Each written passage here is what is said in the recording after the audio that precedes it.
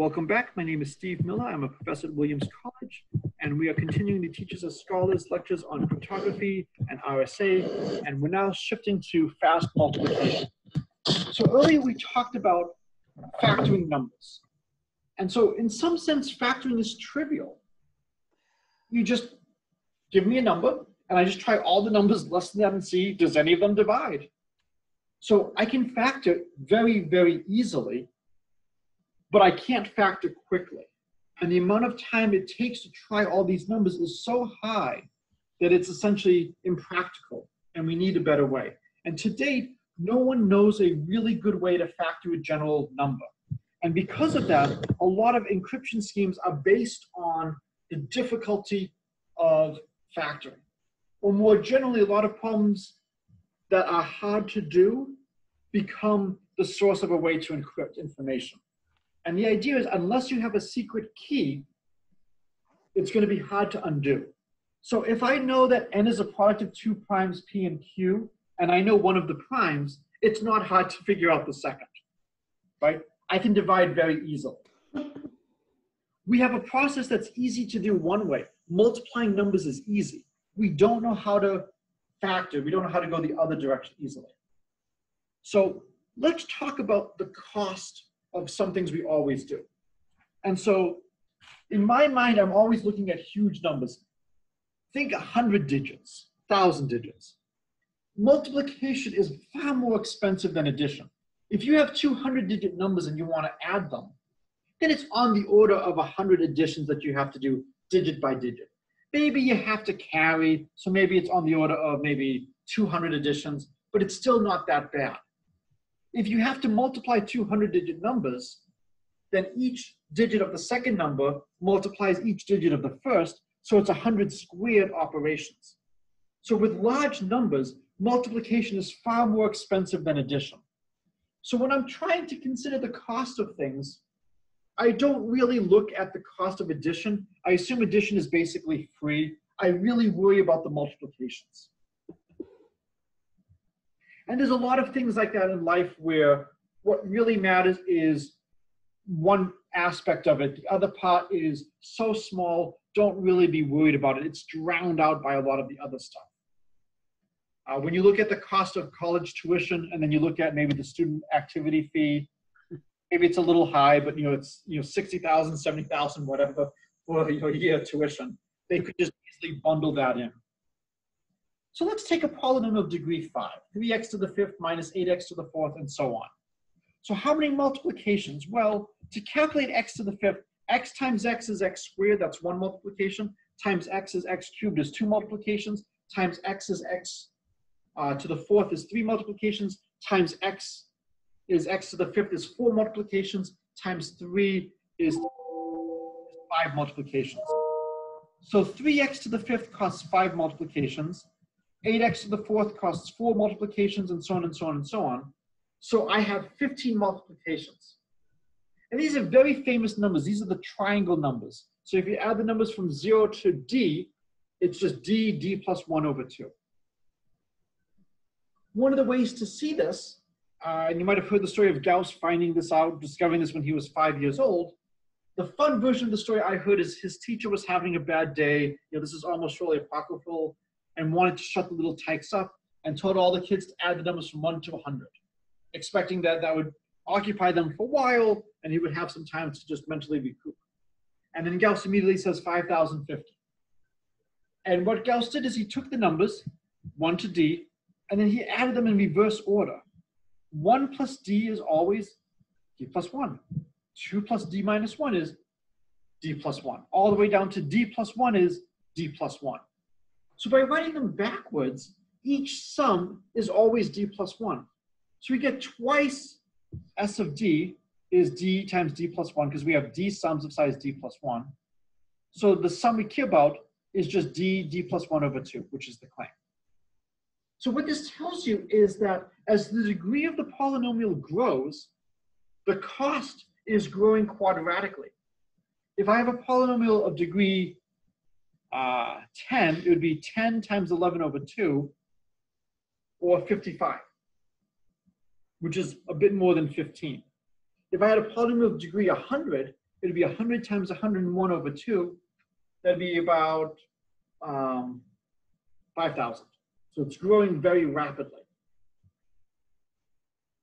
Here is Horner's algorithm. So I've used a bunch of colors to illustrate. It's one of the most beautiful things I've ever seen in mathematics. It takes something you've done all of your life and shows you there is a better way of doing this. And if you want to talk about general principles to give to students, there's opportunities to fix inefficiencies all around us. Just because we've done something one way doesn't mean we should always do it. You could even talk to them about the keyboard.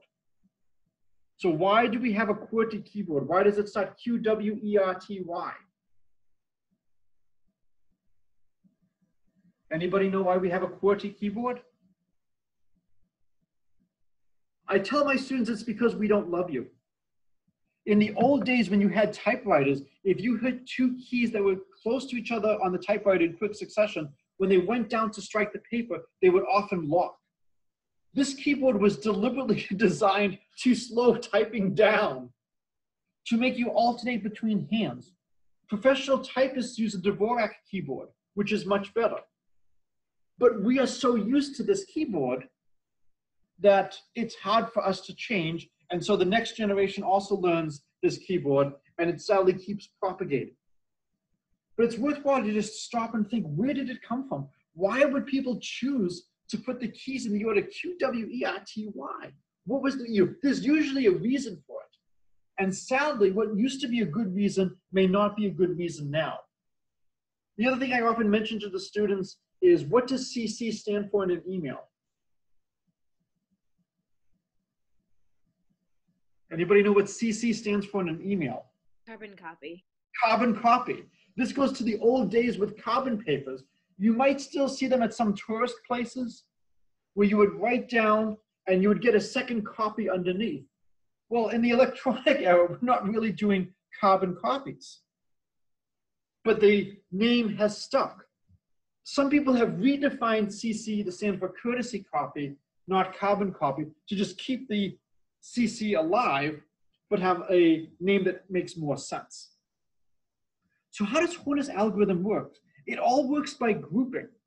And so what I do is I look at 3x minus 8, multiply by x, add 7, multiply by x, add 6, multiply by x, subtract 9, multiply by x, and add 2. Let's see what happens to the 3x. 3x times x is x squared, times x is x cubed, times x is x to the 4th, times x is x to the 5th. 3x to the 5th. Minus 8x squared, minus 8x cubed, minus 8x to the 4th. And you can see as you go through this, you get exactly the same function you started with. But what we were really doing before was wasteful. We calculated x squared, and then we calculated x cubed from scratch. It's like, well, we already know what x squared is. Why would we calculate x cubed from scratch? Just take the value from x squared, save that as you're doing your calculation, and build up like this. Now, when we look at it, how many multiplications? 1, 2, 3, 4, 5. There's only 5 multiplications. The number of additions hasn't changed, but we've gone from 15 multiplications to 5 multiplications. So the cost is now order D. So the cost, instead of being D squared over 2, roughly, the degree of the polynomial, it's degree D. So if I have something of size 100, D squared over 2 is about 5,000. This is much better. Unfortunately, it's not good enough. We are going to want to deal with polynomials of size 10, of degree 10 to the 200 or 10 to the 400. If I take the square root of 10 to the 200 or 10 to the 400, it's still a huge number. So unfortunately, this is not enough to work. But this illustrates another wonderful math principle. What we are trying to do here is we are trying to come up with a way to evaluate any polynomial. And the first way we do, the way we teach in school, is just plug in. So if you want to find what is f of 2, just plug in 2 for x everywhere, and then combine. And that will work, and that works for all polynomials. Horner's algorithm also works for all polynomials, and it's much faster. We can't really do better for all polynomials, but maybe there's a special class of polynomials that are very simple and easy to work with.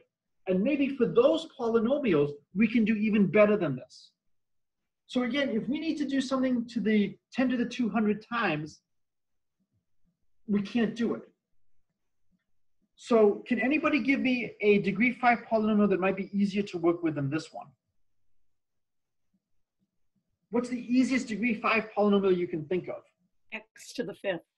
Excellent, x to the 5th. And so we want to try special polynomials, and maybe for a special polynomial we can do better. Let's do x to the n. So I always do n equals 100. And so what I'm going to do is I'm going to write 100 in binary. So rather than writing things in decimal, 1, 10, 100, 1,000, it's 1, 2, 4, 8, 16. Is everybody familiar and comfortable with binary?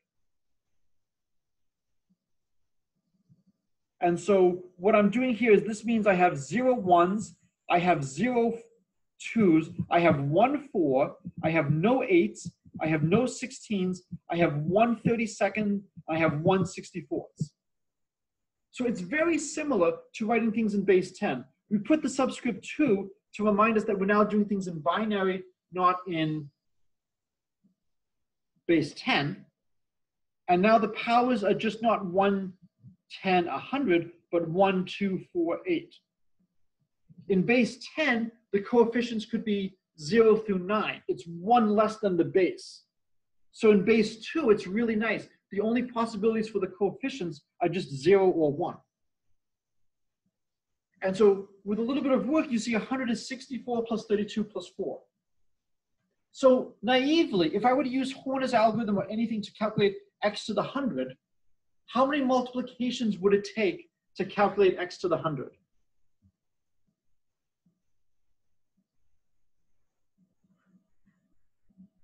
So if I wanted to do x to the 100, how many multiplications would that be?